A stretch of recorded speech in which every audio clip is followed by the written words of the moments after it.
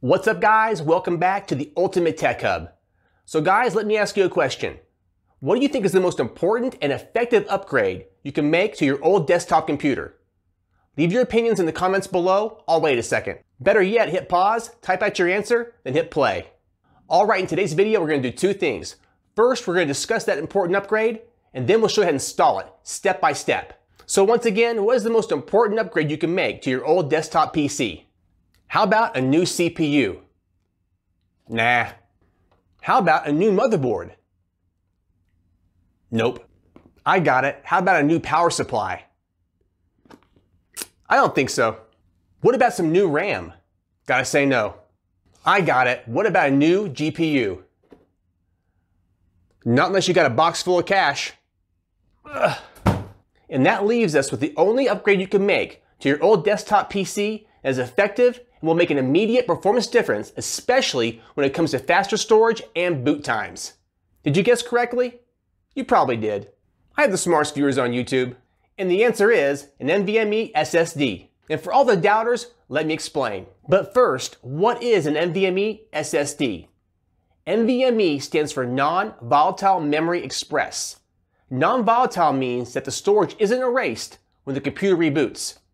And Express refers to the fact that data travels over the PCI Express interface on your PC's motherboard. So why is an NVMe SSD the best choice to upgrade an old PC? Well, NVMe drives are much faster than SATA drives or traditional hard drives, resulting in faster boot times. The current PCI 3.0 standard has a max speed of 985 megabytes per second on each lane. NVMe drives utilize 4 PCI lanes, which theoretically gives a max speed of 3,940 megabytes per second, while the fastest SATA SSDs top out at 560 megabytes per second, making NVMe SSDs the best choice for faster boot times and read and write speeds. And there is a PCIe 4.0 standard, but that's for a different video. And depending on which size you get, you'll increase your storage capacity, and more storage is more better. And that's why an NVMe SSD is the best choice to upgrade your old PC. NVMe drives come in a couple different form factors, an M.2 form factor and a PCIe 3 form factor. And today, we will show you how to install the M.2 form factor.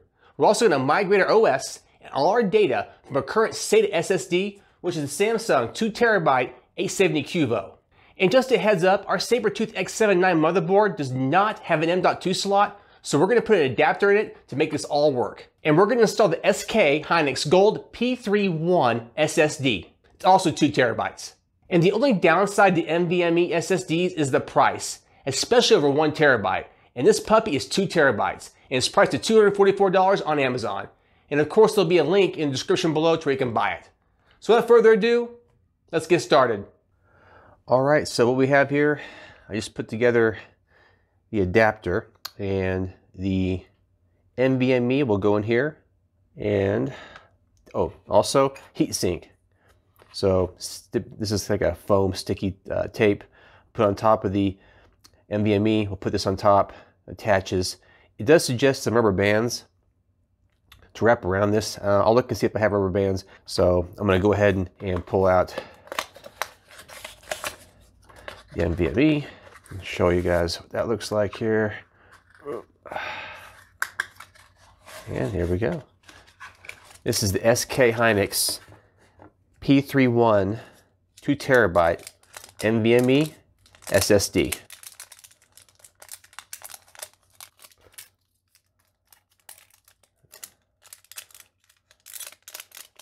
Very careful.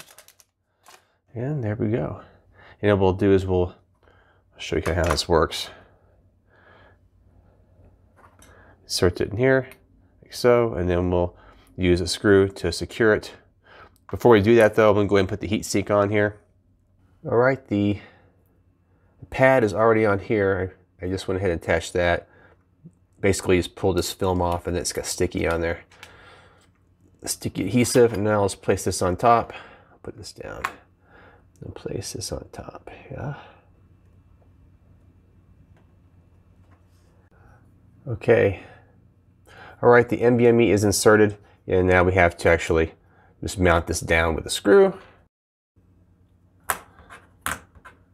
It's much easier to take this off the bracket first than secure it. I found that out. There we go. Secure. Heatsink is on, looks good. Should be good there. Attach this back to the bracket here, and we're good to go. So I did attach the 2 rubber bands off camera. This keeps the heatsink from detaching from the NVMe.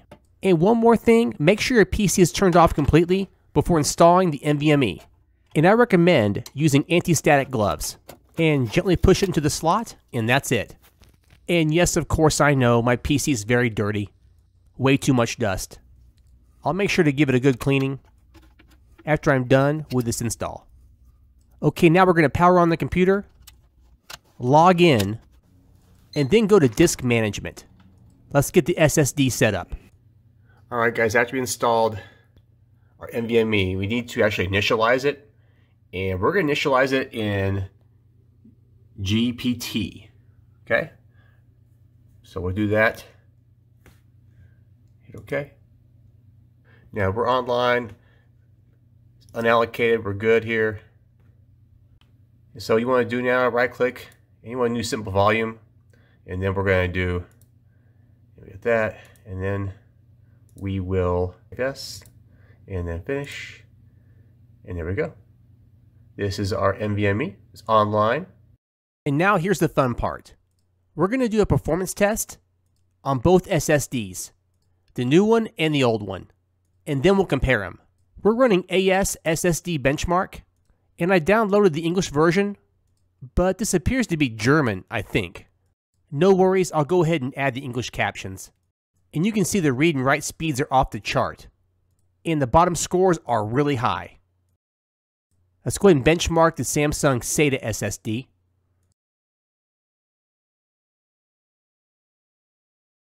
And you can already see a big difference in read and write speeds. They're a fraction of the NVMe speeds.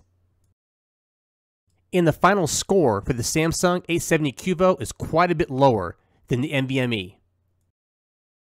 And to be honest, it's not even close. So after doing a performance test on both SSDs, the NVMe SSD outperformed the SATA SSD by huge margins. As far as the review goes for the SK Hynix Gold P31, we highly recommend it. The only downside is the price at $244.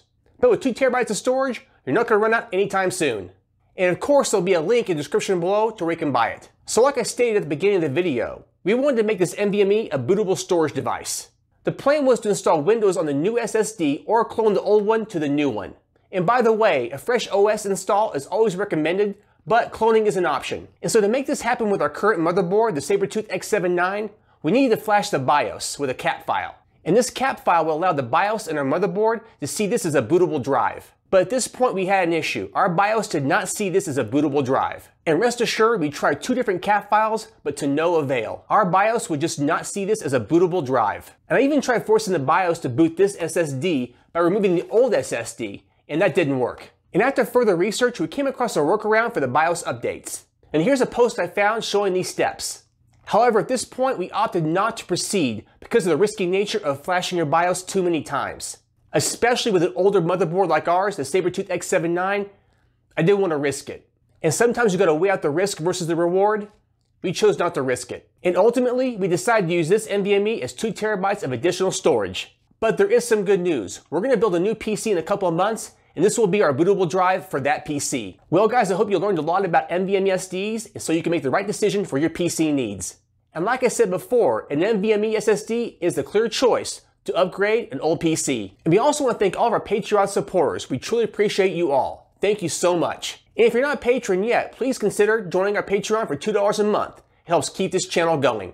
And also follow us on Instagram and LinkedIn. And consider joining our YouTube memberships for some awesome perks, including priority comment replies.